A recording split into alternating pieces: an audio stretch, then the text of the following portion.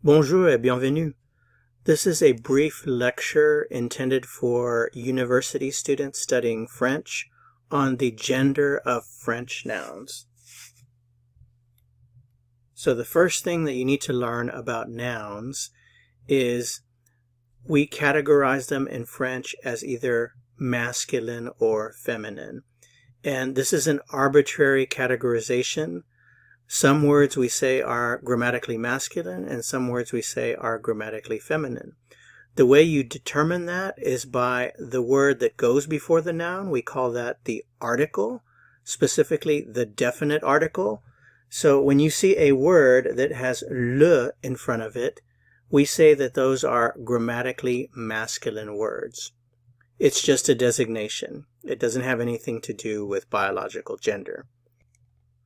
Now when you see a noun that has a la in front of it, we say that that word is grammatically feminine. Again, it's just an arbitrary designation. It doesn't have anything to do with biological gender. When we see a word that has an L apostrophe in front of it, then those nouns can be either grammatically masculine or grammatically feminine. And when you learn those words, you just have to memorize that it's masculine or feminine.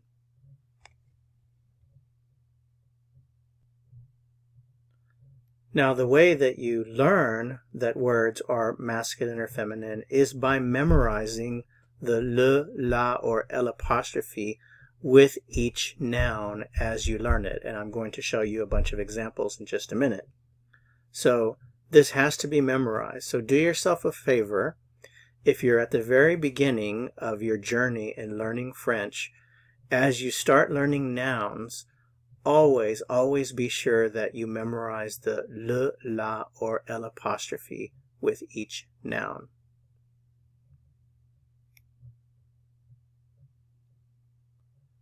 As I mentioned before, the le, la, or L apostrophe is what we call the definite article. There is something called an indefinite article, which will be talked about in another video. So if you're interested in that, you can find the video on indefinite articles. The definite article in French is equivalent to the word the in English. We call the in English the definite article as well. And the reason why is because when we use the instead of a or an, we're referring to something very definite or specific. For example, do you have the book that I lent you? So let's say I lent you a book and I want it back. I say, do you have the book? Because I want the exact same book that I gave you. I don't want a different book. So again, it's very definite when we use the in English. And similarly in French, when you use le, la, or L apostrophe, you're referring to a very specific or definite noun, and that's why we call it the definite article. So let's take a look at some examples. La mère, the mother. Do yourself a favor also, from the very beginning, really work on your pronunciation. Listen and repeat as much as possible.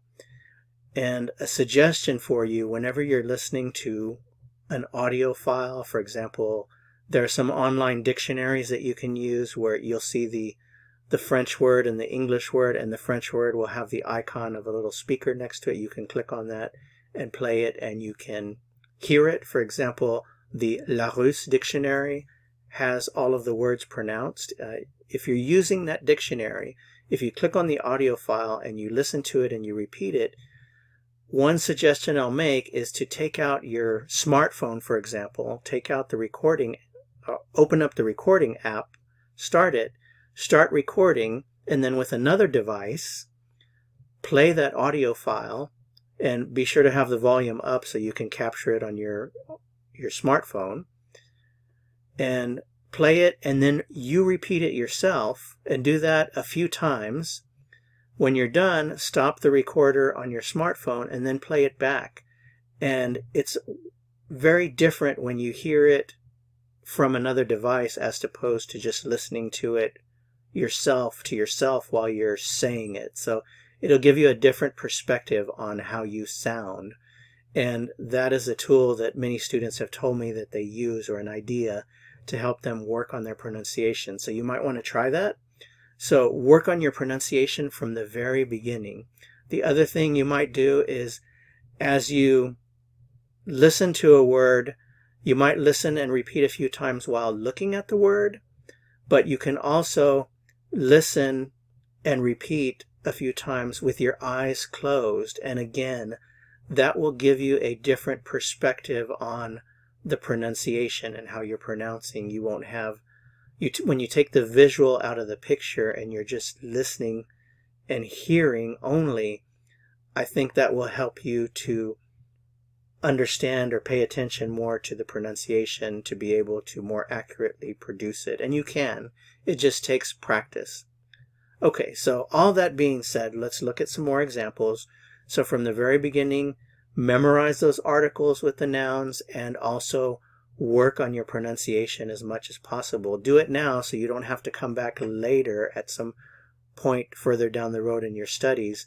You don't want to have to go back and relearn that pronunciation when you've already studied it. So, okay, so let's go.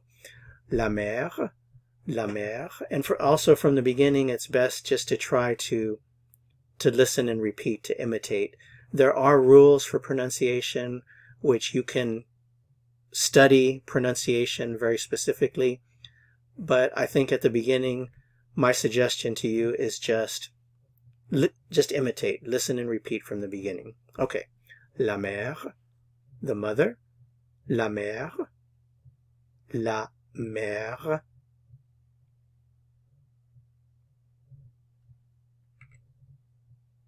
Le père, le père.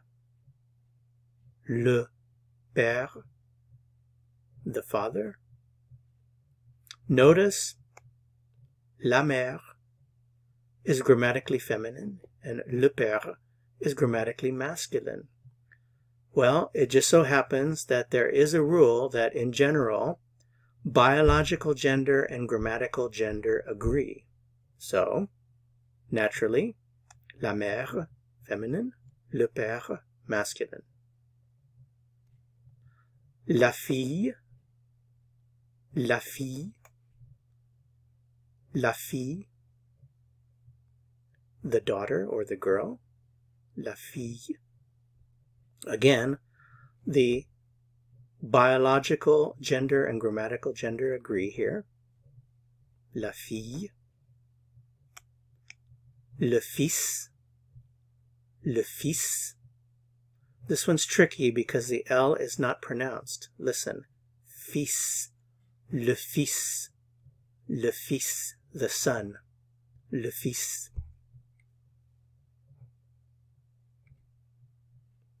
Le garçon, the boy.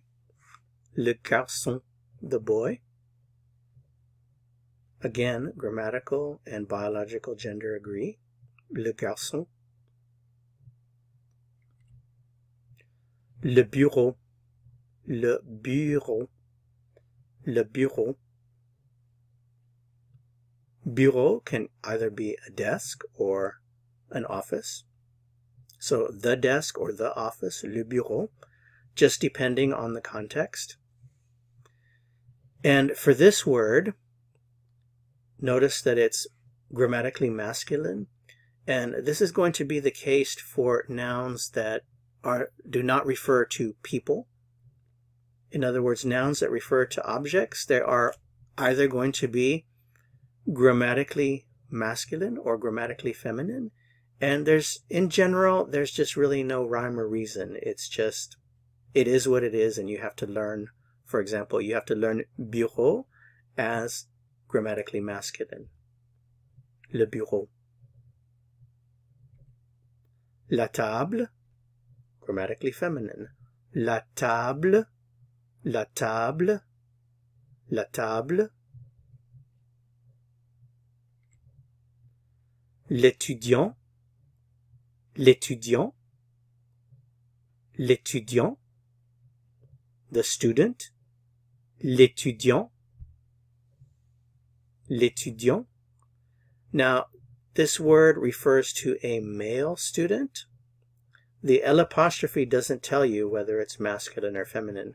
But once you memorize the word itself will tell you, because there is a similar but slightly different word for female student. And that is l'étudiante. L'étudiante. And it's pronounced differently. L'étudiante. L'étudiante. L'étudiante. Notice l'étudiant, masculine. L'étudiant. L'étudiant, masculine, male student. L'étudiante. L'étudiante. L'étudiante. So we have l'étudiant, a male student.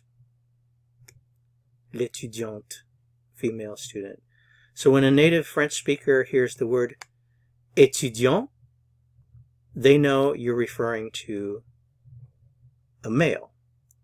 When they hear étudiante, they know you're referring to a female. And notice they both take the L apostrophe. Le chat. Le chat. I'm not pronouncing the T at the end. Notice le chat. Le chat. The cat. Le chat. The cat. Le chat. Le livre. Le livre. The book. Le livre. The book. Le livre. The book. This is grammatically masculine, le livre. And again, when you memorize the word livre, memorize that this takes le, because that's what it is. When you look it up in the dictionary, you'll see usually a little notation with an M, meaning masculine. So le livre. La maison. La maison. The house. La maison. The house. La maison. La voiture. La voiture. The car. La voiture. La voiture. La voiture. The word for car is grammatically feminine. La voiture. Le portable. Le portable. Le portable. The cell phone. Le portable. Portable. Le portable. So grammatically masculine. And you should note that English accepts cell phone as one word or as two. You can see it either way. And either one is correct in English. When you study another language, it will help you to improve your own language, because you have to make comparisons and analyses like this. So anyway, so cell phone either way. Le portable.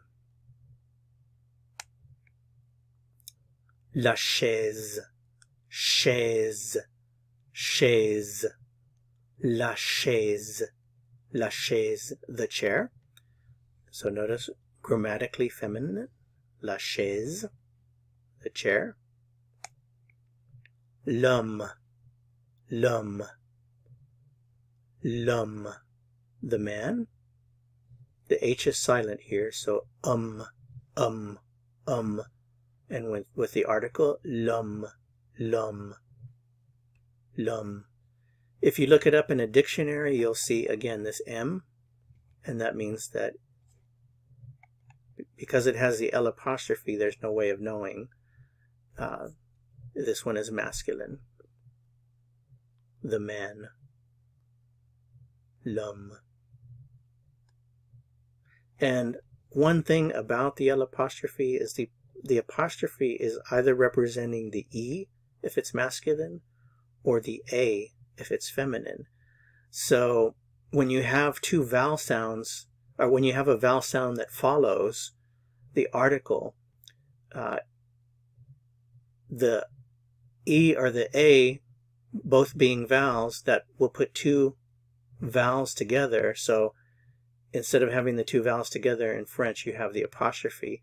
So really the L apostrophe represents either the le or the la, but that's hidden because of the apostrophe. So that's the reason why it can be either masculine or feminine, because sometimes the le is reduced to just the L apostrophe. Sometimes the la is reduced to just the L apostrophe.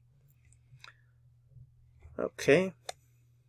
La femme, la femme, femme, femme, la femme, the woman. So this one is grammatically feminine because the word is biologically feminine, right? La femme, the woman. La lampe, la lampe, the lamp. La lampe, la lampe, the lamp. So this one is grammatically feminine.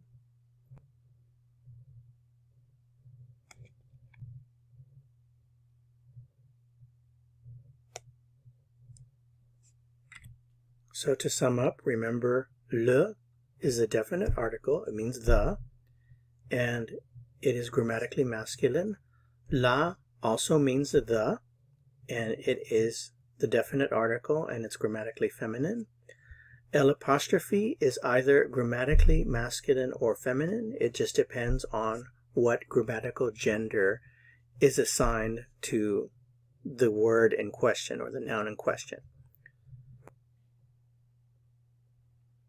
So let's finish up with a brief tour of the Larousse online dictionary.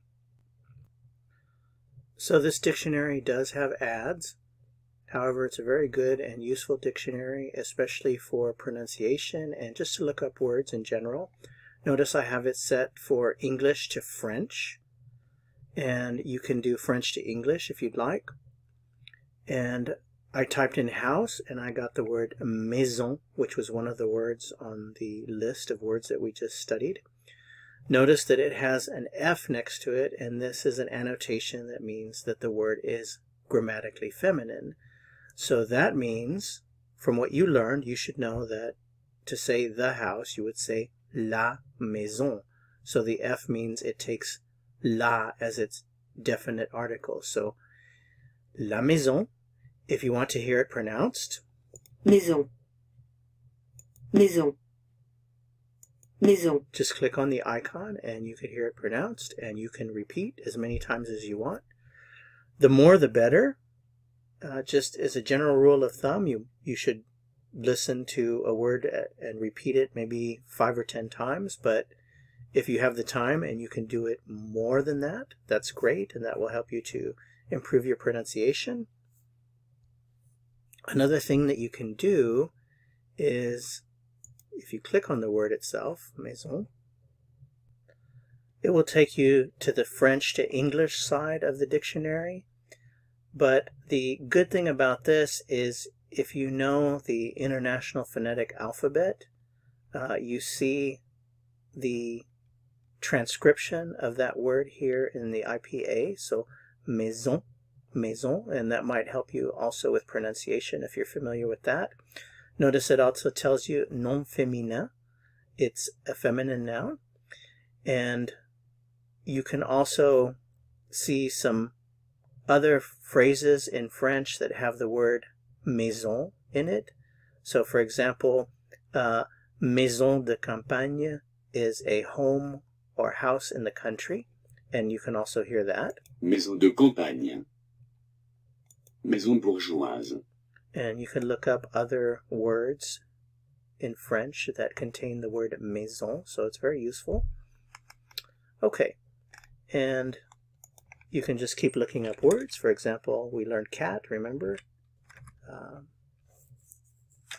If you remember that it's chat, you can look that up.